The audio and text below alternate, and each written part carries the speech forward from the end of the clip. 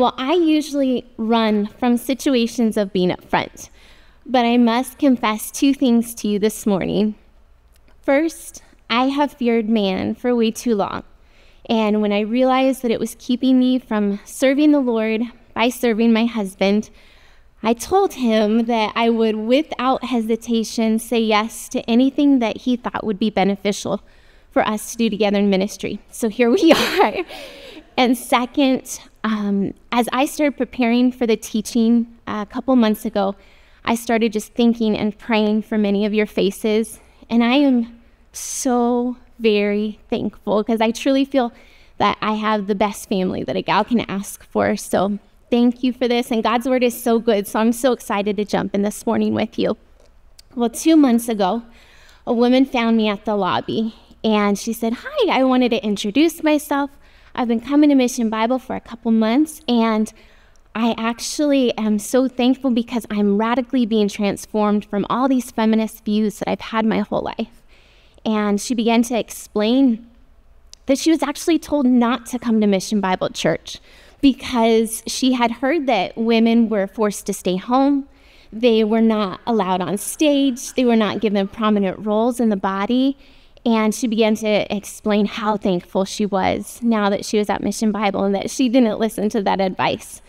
And she just said, how hard it was to have lived a worldly way for so long and then want to change overnight to a woman of God, one who's reverent and not a gossip or addicted, but one who loves her husband and loves her children and is sensible and pure and a worker at home, so that to be submissive to her husband so that the word of God would not be maligned. And I saw this weight on her shoulders and in her eyes. Haven't we all felt that weight before? Truly.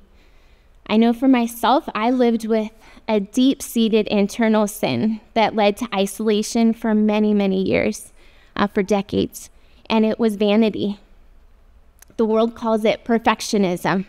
And it drastically changed my life to the point where, as a little girl, although the seeds were deep in my heart before this point of sin, as a little girl, I had just this little taste of modeling. And there was this book that friends and family would look at. And that's the first time I recall having my worth, my identity tied to my appearance.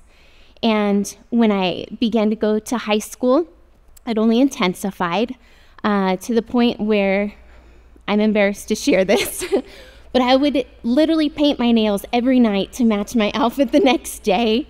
I would cancel plans if I had a breakout. You would think as I got married it would get better, but it didn't. I continued to cancel plans if I did not feel adequately presentable. And I would hide purchases from my husband of clothing. And then when kiddos came, we all know that this body is not getting better. So I would go to the mirror and I would see all my perceived flaws. And it just continued this cycle inside my own heart to the point where I was isolated from my friends, from my family, from peace, from hope, most importantly, from God and His Word. And I would love to say that from the time I got saved after Peyton Faith was born, that it's all gone. But fortunately, as I'm continued to be sanctified, it's still something that I am praying through, to the point where even a dear sister, she came to the house a couple months ago, and I didn't know she was coming to drop off a gift, and I was knee-deep, in shower scum and the messy bun and the big pimple on my forehead and the whole bit, and I literally, when I found out she was at the door, hid like a girl, literally hid like a girl. And so the Lord is continuing to sanctify me. The kids saw my horrible example. I had to apologize to them and then call my dear sister and tell her also that I was sorry. But maybe you're feeling that today, not necessarily vanity, but you open your Bible or you attend church and you see what God requires of you, yet you feel the nagging of sin and history tell you what you'll never be. Our depraved mind has us look at the person to the left or to the right of us and feel defeated before we've even started trying. We may have a situation that we've asked God to take away, maybe even for years, and yet it's still there. And so we find our faith being tossed to and fro. So this morning, I'd like to tell you what I told my friend in the lobby, an answer that I've seen women in the world rejoice in, and an answer that I've come to hold as ultimate comfort under trial. Yet, it is an answer that's often overlooked and sometimes even despised as just an easy answer to give others. So I want to place it before you as the only answer, the best answer for us to be the women of God that He's called us to be. This morning, we'll look at that answer from one of my favorite passages in the Bible, the book of James. Turn with me to James 5, and we'll be hovering over verses 13 through 18, looking at 4 different groups: the praying Christian, the praying elders, the praying church, and the praying prophet. The praying Christian will simply show us how and when we are to pray individually. The praying elders will show us who to go for prayer when we are weary. And the praying church will show us how to pray for one another in community. And the praying prophet will give us a beautiful picture of the power of prayer. So while you turn, allow me to set the scene. Jesus, who is Jesus's oldest half-brother, wrote this letter to the Jewish believers who were dispersed, likely due to the persecution under Herod Agrippa. And James' main goal for this letter was to remind them of the uncompromising obedience they were to have if they had true saving faith. So he goes on to outline a series of 13 tests by which the genuineness of a person's faith may be measured. First was perseverance in suffering. We can recount James' infamous words when he says, "Consider it all joy, my brethren, when you encounter various trials, knowing that the testing of your faith produces endurance, and let that endurance have its perfect work so that you will be perfect and complete, lacking in nothing." And the second test is blame and temptation. James says, "Let no one say when he is tempted, I'm being tempted by God. For God cannot be tempted by evil, and He Himself does not tempt anyone." The third test is response to the word. Let everyone be quick to hear, slow to speak, and slow to anger. For so long, I looked at those verses just a general rule of life, and all those principles are true. I believe in this pericope or passage of Scripture, he's referring to the Word of God. We're to be slow to speak back to the Word of God, quick to hear the Word of God, quick not to be angered by the Word of God, which changes the way that we can go into a Sunday morning or any time that we're underneath the authority of the Word. The fourth test is impartial love. We can remember that during this time, the church was treating the rich better than the poor. And James says, do not show favoritism, do not show impartiality. The fifth test is righteous works. Faith without works is dead being by itself. Not that our works save us, but it's an indication of our faith. The sixth test is the tongue, and the tongue is a fire, the very world of iniquity, James says. The seventh test is humble wisdom, but the wisdom from above is first pure and peaceable, gentle and reasonable, full of good fruits and merciful, unwavering without hypocrisy, and sown in peace. And the eighth test, is world indulgence. He says, don't you know that friendship with the world is hostility toward God? The ninth test is dependence. Instead, you ought to say, if the Lord wills, we will live and also do this or that. But as it is, you boast in your arrogance, and all such boasting is of evil. The 10th test is patient endurance. Anyone with kiddos in the room? Can I get an amen? Yes, you too be patient. Strengthen your hearts, for the coming of the Lord is near. The 11th test is truthfulness. Let your yes be yes and your no be no. And then lastly, prayerfulness and true faith are our last test. And this morning, we're going to be jumping into prayerfulness. And I believe James left this towards the end because none of these other spiritual practices are possible without prayer. So look at these verses with me. James says, is anyone among you suffering? Let him pray. Is anyone cheerful? Let him sing praises. Is anyone among you sick? Let him call for the elders of the church and let them pray over him, anointing him with oil in the name of the Lord. And the prayer offered in faith will restore the one who is sick, and the Lord will raise him up. And if he has committed sins, they will be forgiven him. Therefore, confess your sins to one another and pray for one another so that you may be healed. The effective prayer of a righteous man can accomplish much. Elijah was a man with a nature like ours, and he prayed earnestly that it might not rain. And it did not rain on the earth for 3 years and 6 months.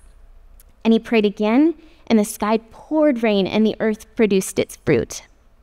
Let's dive into our first point this morning, the praying Christian. The praying Christian. And let's look one more time at verse 13. Is anyone among you suffering? Then he must pray. Is anyone cheerful? He is to sing praises. Circle 2 words with me. Suffering and cheerful. These 2 words remind us, sisters, that as Christians, whether sorrow or joy falls upon us, our hearts must be facing upwards. Suffering, translated in the Greek, means to undergo hardship or to be afflicted or to suffer trouble. And we have to remember that the Jews at this time, they were scattered. So probably somewhere in the Mediterranean, away from friends, away from family, away from any type of normalcy. And what does James tell them? He says, pray. Most commentators think that James had the prophets in mind. And we'll see in just a little bit, he talks about Elijah. But he may have also been pointing back to prophets like Jeremiah, who faced immense opposition. Or maybe Hosea's marital breakdown, or possibly even Jonah's cry when he says, I remember the Lord and I prayed to him and he delivered me. Sisters, affliction should prompt us to cry out to God. Troubles, we know, can lead to rebellion or to abandon our spiritual practices. However, we must be mindful of this and instead pray. It gives us an opportunity, however poorly we may succeed, to copy our Lord Jesus at Gethsemane when he says, not my will, Lord, but your will be done. Some of you are lonely and you feel abandoned by friends that you've had. Pray. Some of you are being mistreated for your faith at work. Pray. Some of you have an unsaved husband and you find that you're drifting farther and farther apart. Pray. Some of you mamas exhausted and seeing your anger explode again at 2 a.m. when the baby wakes. Pray. Some of you who do not have a husband and you're wondering, when will it be my turn? Pray. Some of you with prodigal children who are far from God and your heart cries out in the middle of the night, asking for their salvation. Continue to pray. Now you might be thinking, Bre, I'm good. Life is good. That is wonderful. That is why we also circled the word cheerful. That means to be merry or to be happy, and it describes the well-being of a soul or strength of mind. Other translations may say sing psalms. Praising God is still a form of prayer. It's the thanking prayer. But here's where we must stay vigilant, because it's usually in the good times rather than the hard times where we stray from God. Our good times can lead to things such as complacency or laziness, or maybe even a false assumption that we're able to cope with life on our own without God. But instead, we are to praise him. We are to say, your will is good, Lord, and in you I rejoice. So get this, my husband, he fed our dog Pepper steak for the first time. And she's never been the same since. Before, we used to tell her to go to bed and she would go sit in her little brown bed and sometimes an hour and a half until we were done with family worship and dinner, and she would come and be ready. But now we tell her to go to bed and she within seconds is at our feet, and it's like she's scouring the floor, especially by our youngest child, looking for her serving of dinner. And it's interesting because Martin Luther, he said the same thing. He said that his dog would sit by him every night at the dinner table. His mouth would be open and his beady eyes would always be on his master. Sisters, our eyes must always stay on our master in all seasons of life, in suffering, in joy, good times, and bad. We must acknowledge his sovereign power, whether it's as the source of supply and need or as a source of gladness and our joy. He is our sufficiency, and our eyes must stay locked on him. As we wake, we may ask, what would please you, Lord? To rise and let our home be a welcoming place for the rest of our family. So when that alarm clock goes off, we pray and ask the Lord to help us just put one foot on that cold floor when our head wants to be glued to our pillow. And then we may, light a candle or turn on some instrumental hymns, but we run to our word, sisters, not to our phones. And we ask that he would feed our hungry soul. After we praise him for answered prayer. As we go into another day of caring for our home, we may feel that temptation to put that load of laundry off, or to just do half of the day of school with the kiddos, or possibly even shrug our responsibilities because no one really sees the work that we do all day. But instead, we get on our knees by our bed and we tell the Lord, declaring that he sees us and asking that he would help us to put off laziness and to put on service for our family once again. After, we get to praise him for answered prayer. As we make another meal, being tempted to just throw a little thing together last minute, we may think that, oh no, the kids are going to complain that it's tacos again, or that it doesn't look like an Instagram-worthy meal. So we pray and we ask the Lord to help us to put off fear of man, to put on a fear of the Lord and a joy to serve our families. And after, we get to praise him for answered prayer.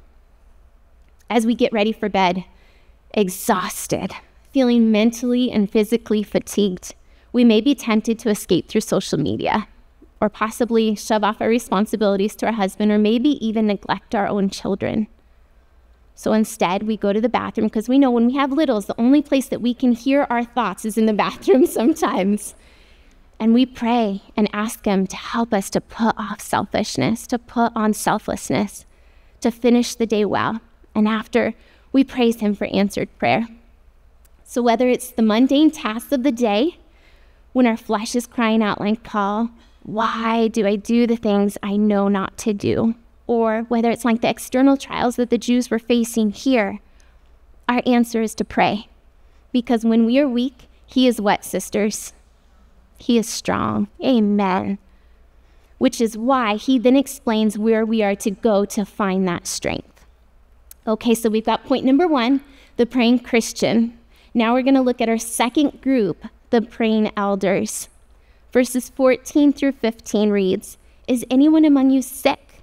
Then you must call for the elders of the church, and they are to pray over him, anointing him with oil in the name of the Lord.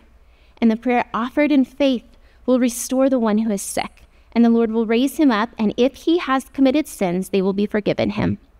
So we're going to circle 2 more words. We're going to circle the word sick, not only in verse 14, but also in verse 15, because the Greek words are very important here. Strong's Concordance says about the word sick in verse 14 that this word means to be weak or to be feeble. So it suggests that James is moving from the one who is suffering and cheerful in verse 13, and now we get this picture of the wounded soldier on the battlefield who's weak and who's feeble. It's helpful to slow down here and understand the word study, because if we look at the 33 different passages in the Bible that this Greek word is used for sick, we see that sometimes it does refer to physical sickness, but more often it's actually translated as weakness spiritually, or weakness in personality, or weakness that comes from the difficulties of life. So, with that in mind, let's read that verse. "Is anyone among you weak? Let him call for the elders of the church." This can change the way that we view pastoral prayer. Because if that translation's correct, when we're down on the battlefield, not just by severe sickness, but emotionally and spiritually feeling like we cannot keep going, our tendency is to run from church in those times, is it not? God wants us at church, going to our pastors, going to those who provide shelter for us for prayer. 1 Timothy 3 tells us they are above reproach, temperate, prudent, respectable, hospitable, able to teach, not addicted to wine, not fond of sordid gain, but managers of the household. Ladies, these are spiritually strong men. Think about how this can change our Sunday. If you're feeling weak and you're feeling feeble, receive prayer from your elders. If you're married, ask your husband to join you.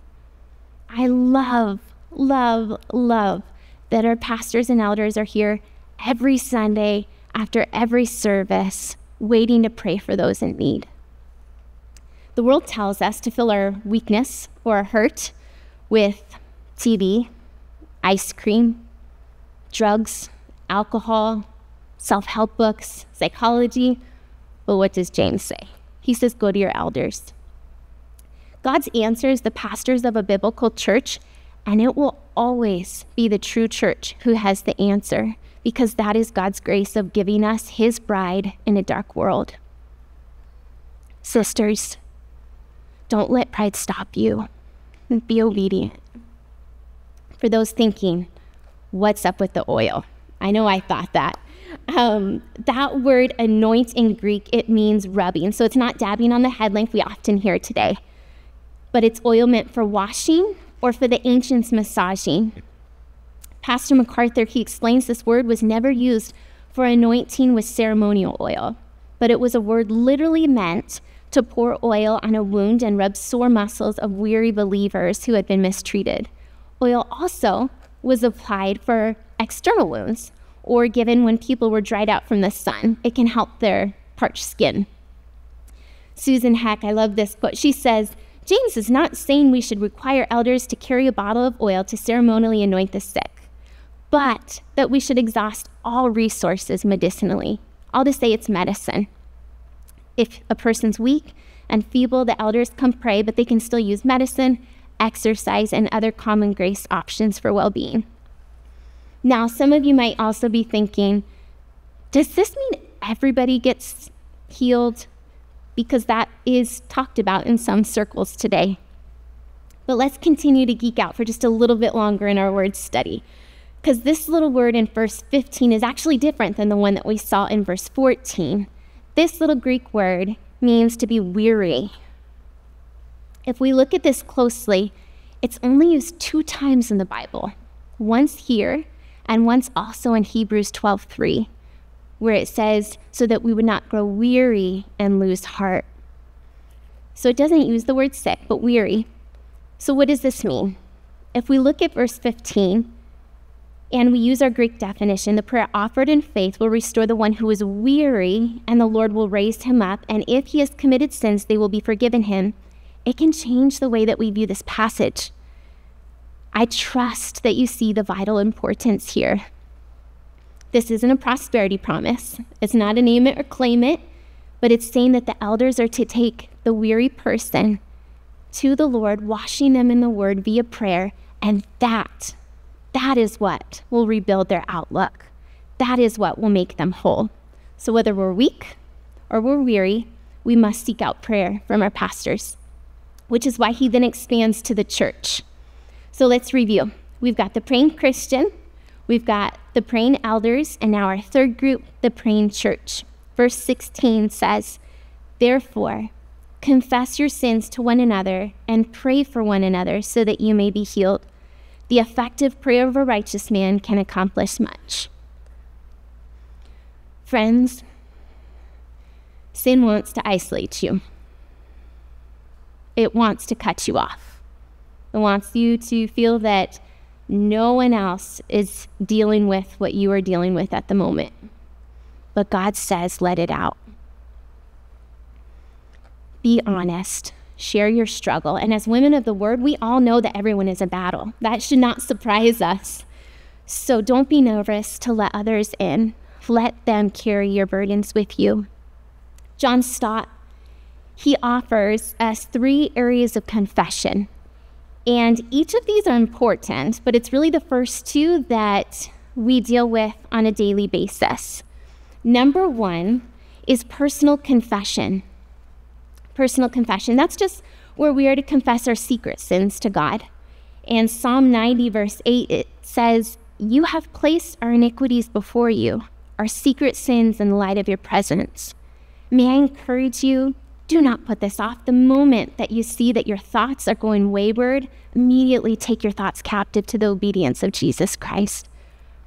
Number 2, there's private confession.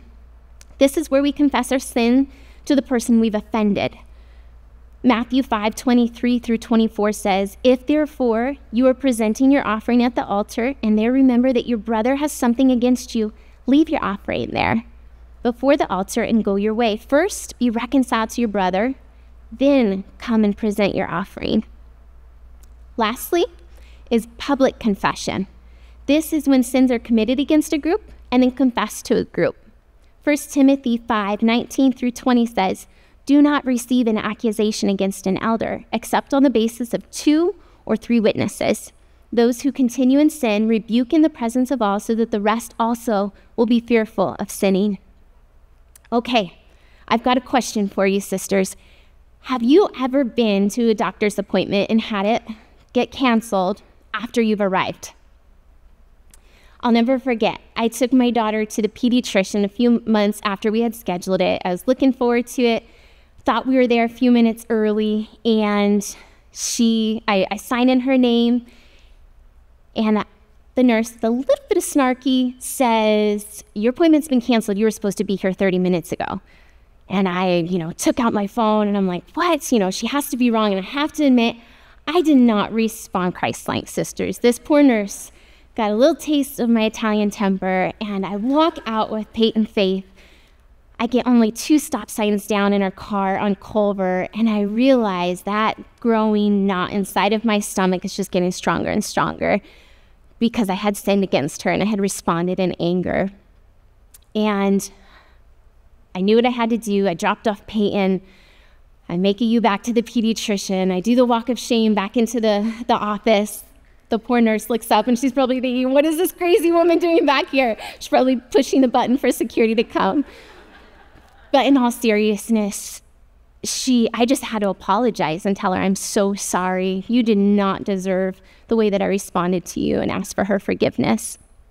But it's interesting because Bonhoeffer, he also writes on confession, and he says, sin demands to have a man or a woman alone. It withdraws them from the community. Confession in the presence of a brother or sister is the profoundest kind of humiliation. It hurts, it cuts down, and it is a dreadful blow to pride. To stand there before another as a sinner is a disgrace that is almost unbearable. But in the confession of concrete sins, the old nature does a painful, shameful death before the eyes of another. So I must ask you, dear sisters, who is it that you must confess your sin to? Today, not tomorrow. Be it a husband or a friend, sister in Christ, possibly even a child, for the sake of Christian fellowship. Our proper witness must be dearer to us than the humbling of our pride.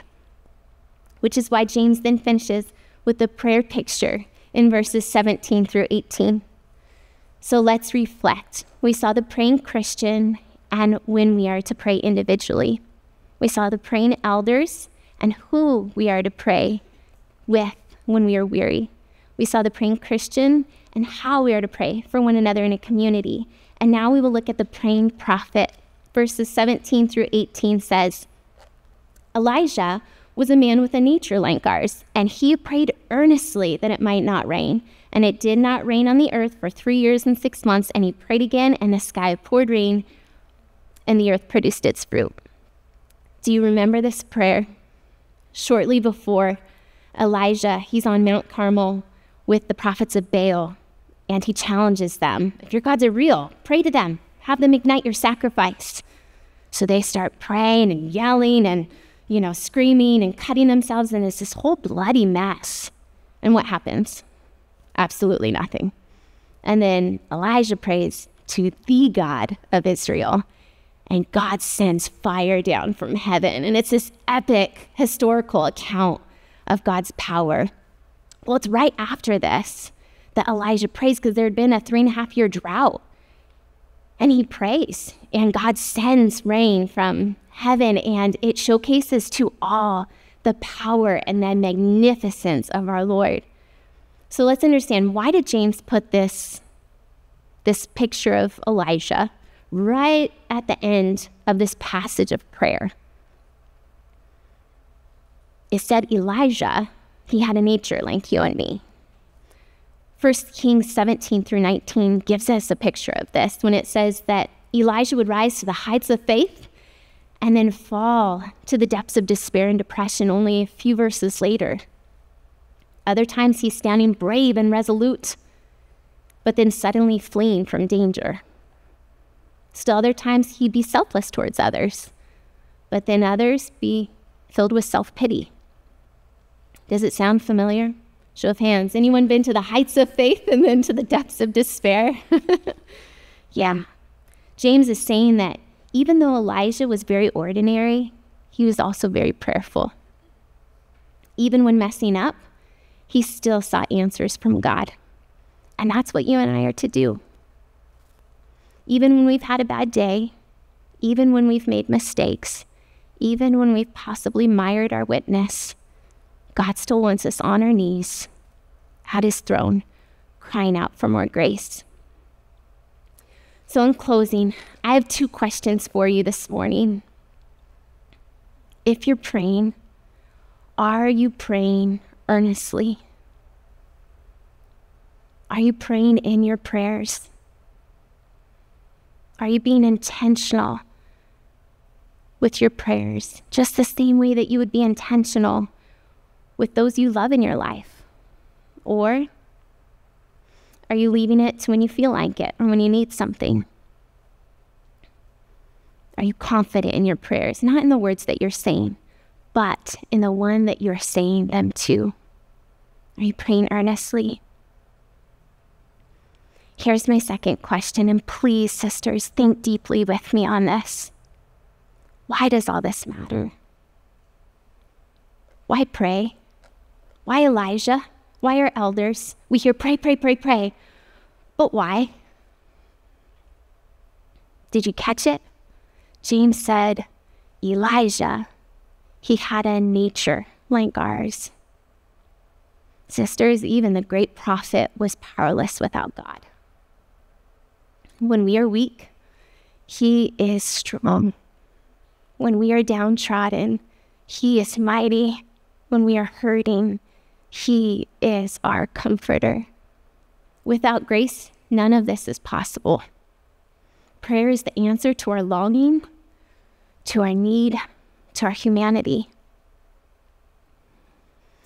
Well, I'm with my sister in the lobby, and I see the tears well up behind her eyes. I see the desire to right her life, to want to make things right with her husband and her children. And I only had one answer for her. Can anyone guess what it was? Prayer. Intentional prayer. Rejoicing prayer. Requesting prayer. Healing prayer. The answer for her is the answer for all of us.